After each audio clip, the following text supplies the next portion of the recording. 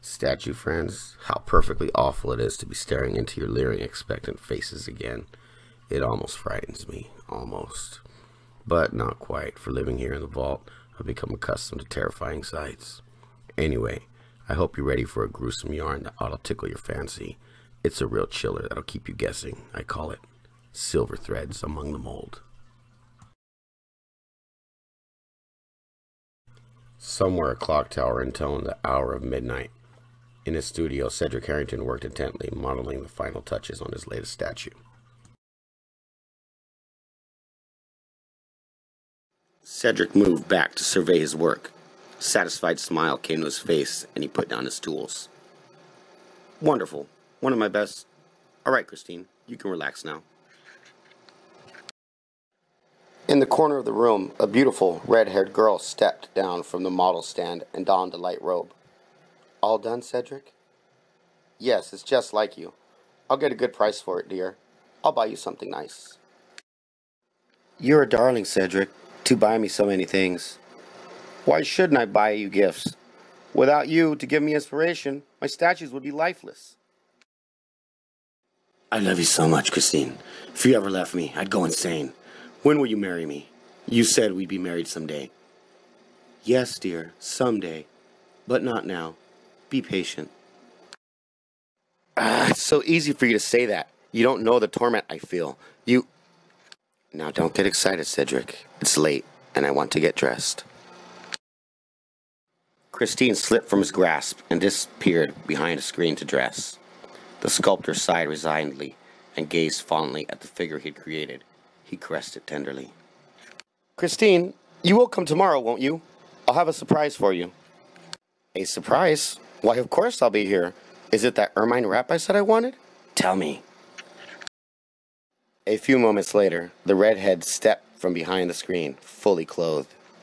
No, I won't tell you anything. You'll see tomorrow. You're so sweet to me, Cedric. I'll be here early tomorrow. Good night, dear.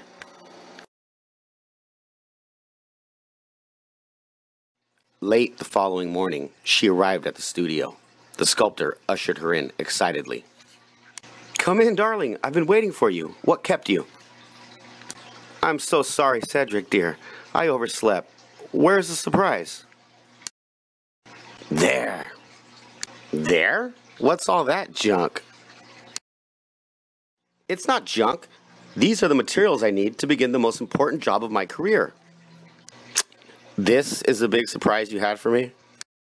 Certainly. I'm going to do a life-size statue of you, Christine, and then I'm going to plate it with silver. Come, I will show you how it works.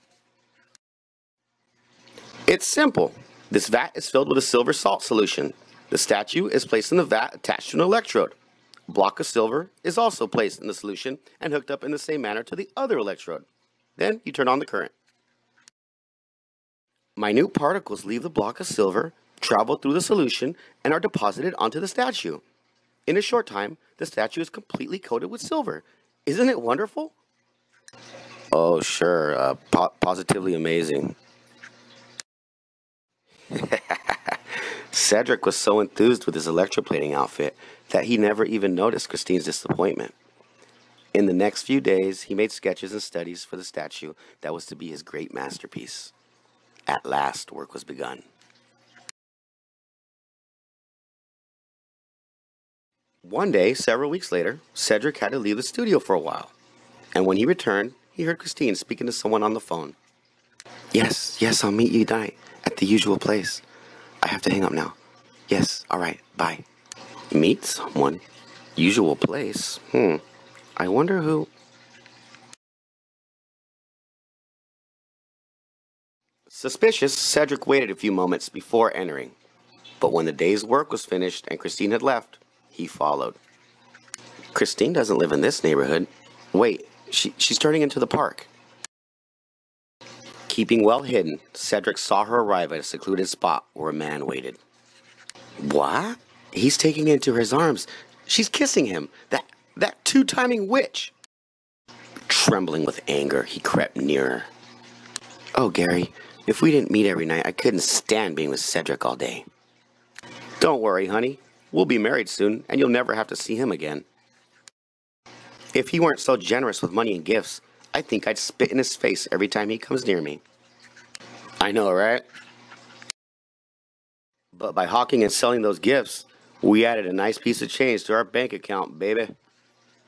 We have enough, Gary. We can be married now. Let's not wait any longer. Okay, Chris, tomorrow night, try to get Cedric to give you one more large gift. Cash. And then we'll take off and never come back. Oh, darling, at last. I'm so happy. The next day in the studio, Cedric seethed and fumed while he worked on his masterpiece. Many times his snide comments started them bickering. Christine noticed the change in him, but she didn't care. This was her last day, and she was just itching for an opportunity to tell him off. Anyway, by the end of the day, they were at each other's throats. Well, I'm glad this day is over with. I can't wait to get out of here. Naturally. So you can go meet Gary, your handsome lover? So you can run off and get married on my money? What? How did... You followed me, you slimy little sneak. You don't call me names, you lying, cheating gold digger. Well, that does it. You crummy, lovesick little jerk. I wouldn't stay here another minute, no matter what you paid me. Filthy, double-crossing woman. Oh, shut up. You should be thankful I gave a goon like you any affection at all. Why are you doing this to me? I've been so good to you. You got what you paid for. It's all over now, and I don't know how I put up with you for this long. I'm packing, and I hope I never see you or your statues again. At that same moment, Gary was also packing. Chris should be here in a little while. I'm just about finished. Several hours passed. She probably had to work late. Of all the nights, oh well. Nothing to do but wait. Gary sat down in a chair and slept. When he awoke, "Love of Mike, it's almost 4 a.m. and Chris isn't here yet. Something must have detained her. She wouldn't be late tonight if she could help it. I'll give her a few more hours." But when 8 o'clock came and Christine still hadn't shown up, Gary went to Cedric's studio. "I'm looking for Christine. Where is she?" "Christine? I haven't seen her since yesterday." "You mean she wasn't here last night?" "Of course not. We finished our work at about 6 p.m. She dressed, packed her things, and left. Why are you so concerned?" "She was supposed to meet me last night, but never showed up. I'm worried." "Oh, you must be Gary. She told me all about you. Now I can see why she prefers you to me. I was stupid to think she could love me." "Never mind that stuff now. Where is she?" "I don't know. We did quarrel because of you, but nothing violent. I saw I couldn't change her mind and she left. I hope nothing's happened to her." Gary searched everywhere, but he couldn't find Christine. He even had the cops investigate, but they too could find no trace of her. Months passed, and Gary gave up hope of ever seeing her again.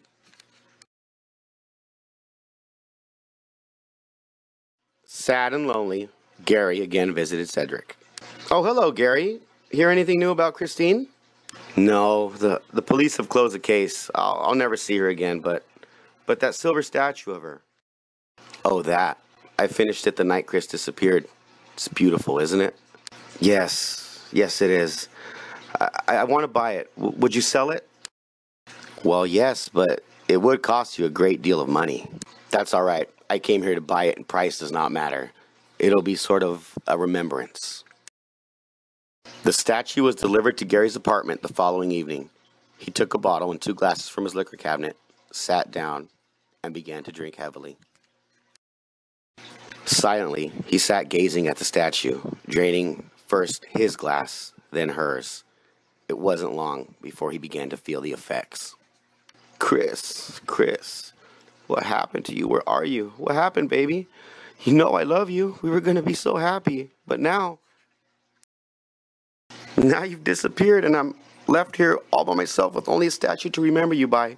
Only a statue to talk to put my arms around, to... Whoops! Unable to maintain his balance, Gary caused the beautiful silver-coated statue to fall. It struck the wall sharply. Kablank!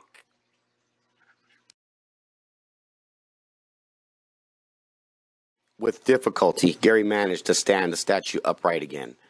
It wasn't until he saw an object lying on the rug. Oh my gosh, I've broken the statue's hand. I wonder if I can put it back on. I'll have to try.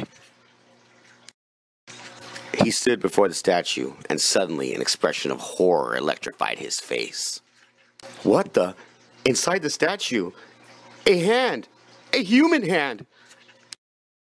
A terrifying thought rushed into his mind.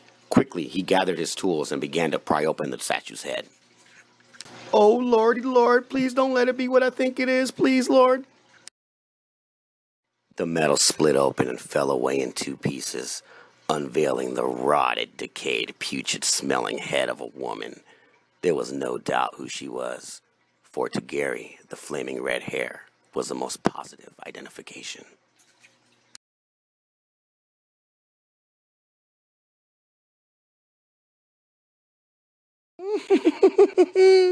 Those of you who think a body can't be electroplated, hear this. Cedric first completely smeared Christine with aluminum paint, which made her a conductor of electricity.